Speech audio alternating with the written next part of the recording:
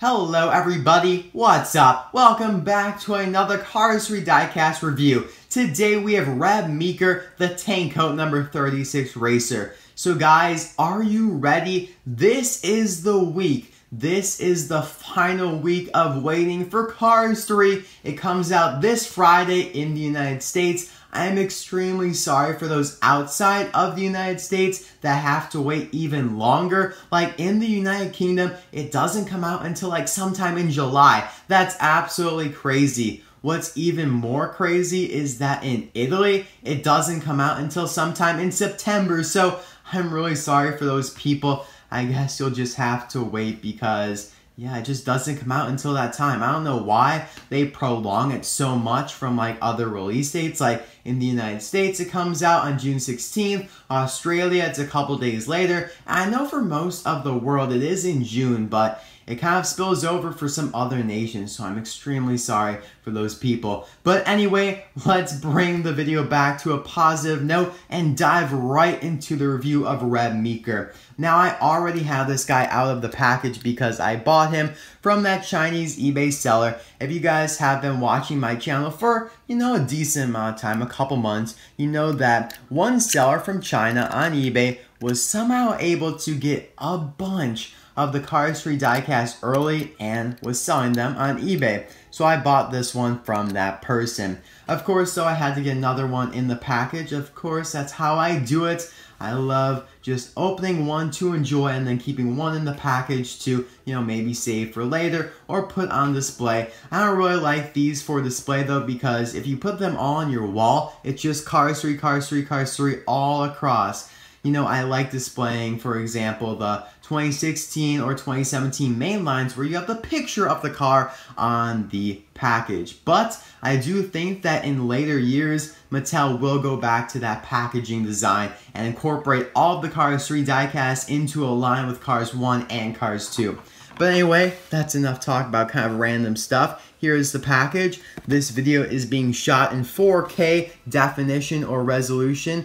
Very, very good quality, of course. Hopefully, though, it works. Everything goes well. I've had some problems with the 4K lately. Hopefully, it is all working for you guys. The description here on the back reads, blindsided by a new generation of Piston Cup racers, Lightning McQueen finds himself suddenly pushed out of the sport he loves. To get back on top, he will need the help of a young race technician, inspiration from the late fabulous Hudson Hornet, and guidance from a few old friends along the way.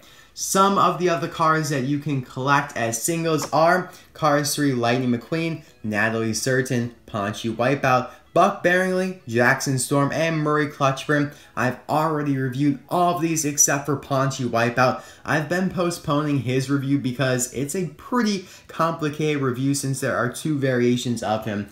But he'll probably be, he will be like one of my last Cars 3 diecasts to review as singles from the first wave. I also have Sterling, who I will review in the single package.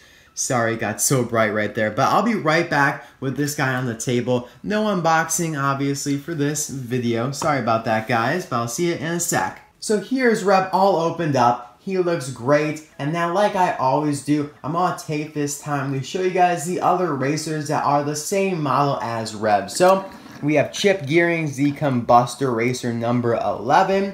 Rex Revler, the Gaskets racer number 80. And Bobby Swift, the Octane Game racer number 19. So as you can see, same eye color, same expression, and same model, but extremely different paint jobs, and that's why I love the Piston Cup racers. They're just so colorful, and I love them, especially Reb because he has this very vibrant pink. I really do like that, and it's actually very similar to the Cars 1 Tank Coat racer, which I'm not a huge fan of. I wish they were a little bit more different. Like, if you compare Cars 1 Octane Game to Bobby Swift, the differences are just absolutely out of the park. But, as you'll see in a couple moments here, the differences between these two are far and few between, unfortunately. I wish they were a little bit more different. And same thing with Gaskets. If you saw my review of that one, they're pretty similar.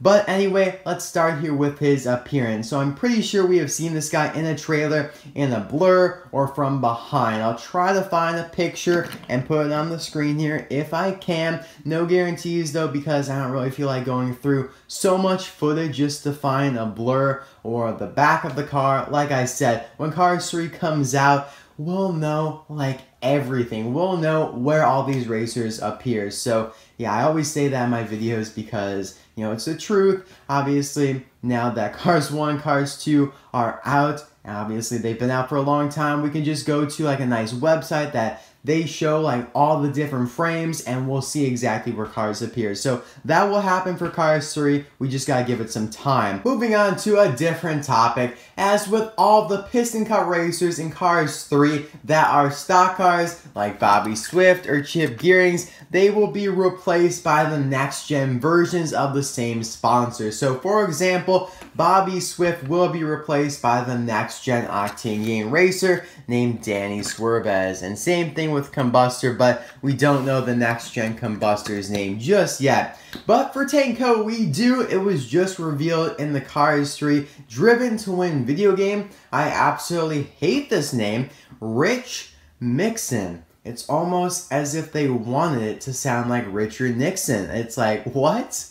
Why? If you guys don't know what I'm talking about, I'm not even going to explain it. It gets into American history, so just Google it and have some fun there. But anyway, Rich Mixon will replace Reb Meeker sometime throughout the movie. We'll probably notice a change sometime throughout the movie. It'll be like, oh yeah, that's not the stock car Reb anymore, that's Richard Mixon.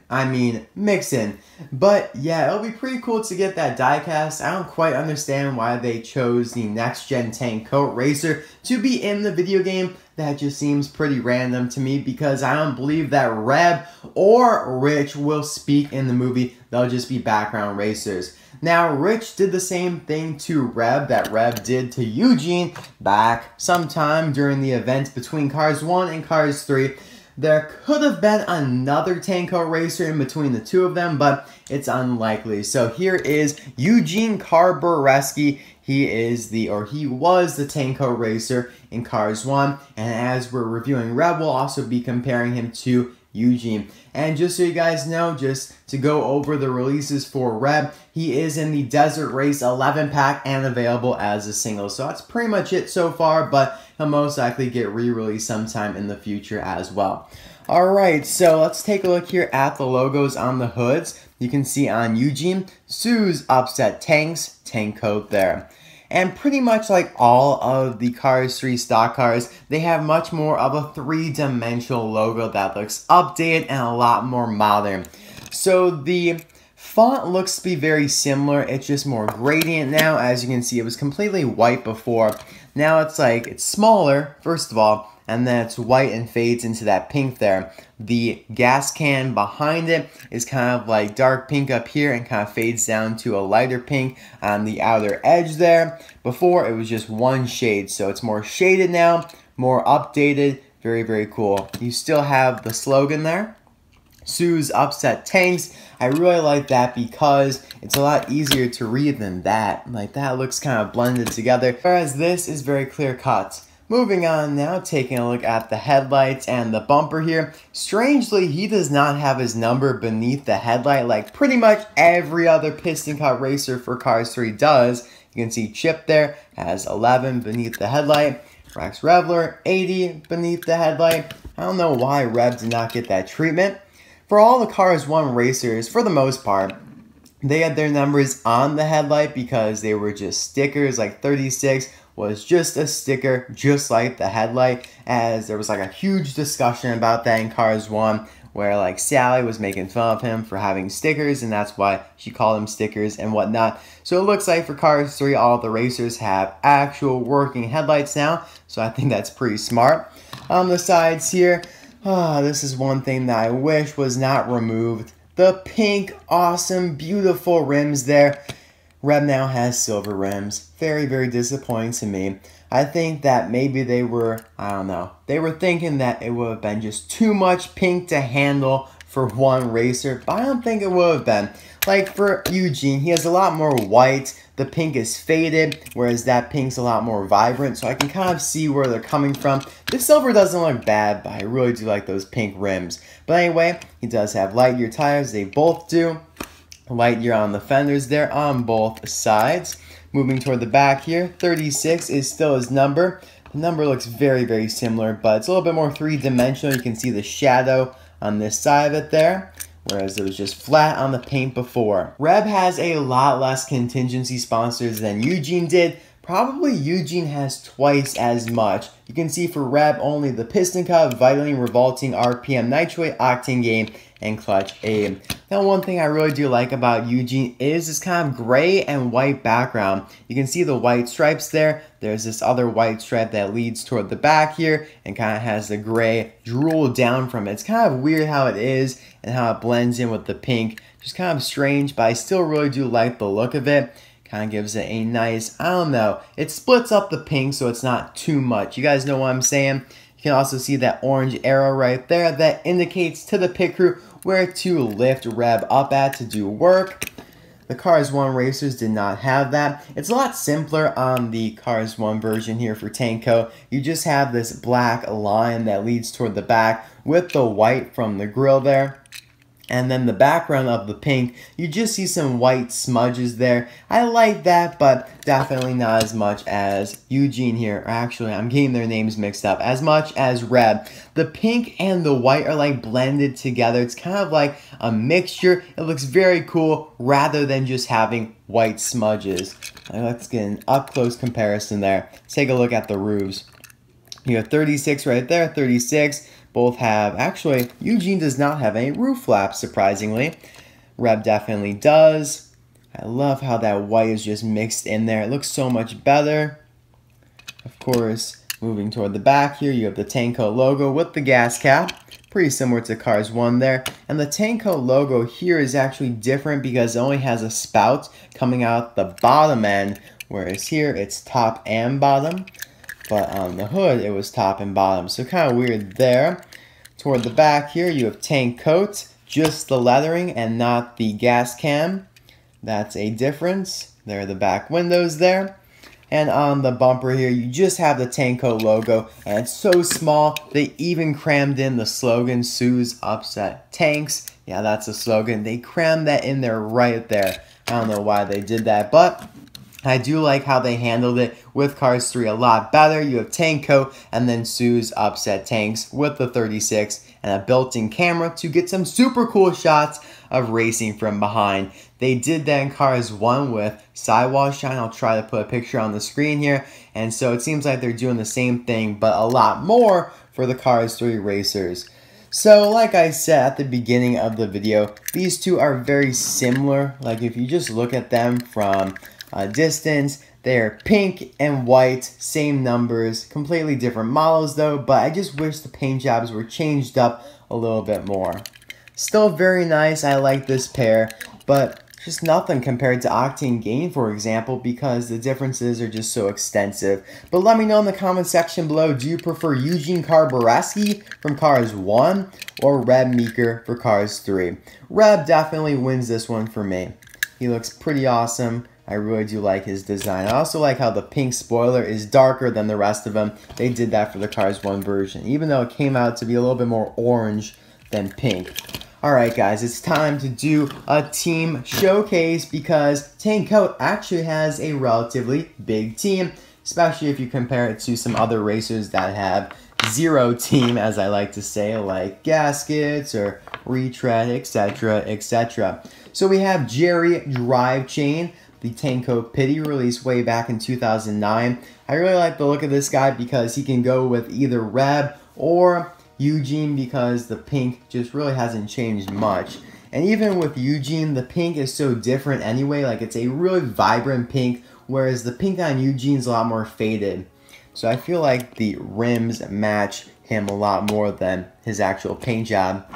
We have the tires there, matches that. Maybe Jerry can hook Reb up with some nice pink rims. I think that would be pretty awesome. And here's the toolbox, looking pretty cool. Of course, it has the Cars 1 Tanko logo to match Eugene and Jerry the Pity.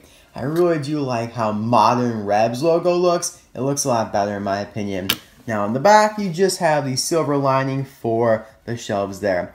Pretty cool team here, and that is all from Mattel, but I do have this factory custom from a Chinese eBay seller for a Tanko crew chief. I'm not a huge fan of this one just because I feel like he should be pink and not white, but you know what? It's the best we're probably ever going to get, so I really do like him actually. You have the Tanko logo there, it's the Cars 1 version, and you have 36 on either side. No headset, but yeah, the Chinese factory workers did not implement headsets for their little line of crew chiefs. But still, I think he actually looks really good with these three here, and actually all four of them look great together because the white really contrasts from all this pink going on. So there you go. There is Team Tanko as of 2017, maybe with Reb now in the mix, and the next gen Tanko racer will get maybe some more pitties, perhaps a hauler. There was supposed to be a Tanko hauler, but it got canceled in 2010. Very, very sad. And just so you guys know, this was the most recent release of Eugene, the Cars 1 version of Tanko. It was in the 2016 Piston Cup series. The link to my review of him will be in the description below. Alright guys, I hope you enjoyed this video. It was definitely a good video to make because I like Tanko in general. I just wish they had a little bit more different and diverging paint jobs. And so guys, I'll see you next time for another video. I do apologize if I sound a little bit weird in this video, like maybe I was rambling on or repeating stuff. I'm just really tired. It has been a long weekend. I've worked every day this weekend, including Friday, out on the country club. So, I made some money. Probably just gonna spend it on cars. But yeah guys, I hope you enjoyed this video. I hope you're having a great day. Are you on summer vacation yet? I know a lot of people are. Those in the United Kingdom, I'm sorry. Again, I don't know why the United Kingdom is just suffering right now. Cars 3 does not come out until July. A lot of the schools are still in session. I'm sorry for you guys over there. But anyways, that's so off topic. I'll see you guys next time in another video. Bye now.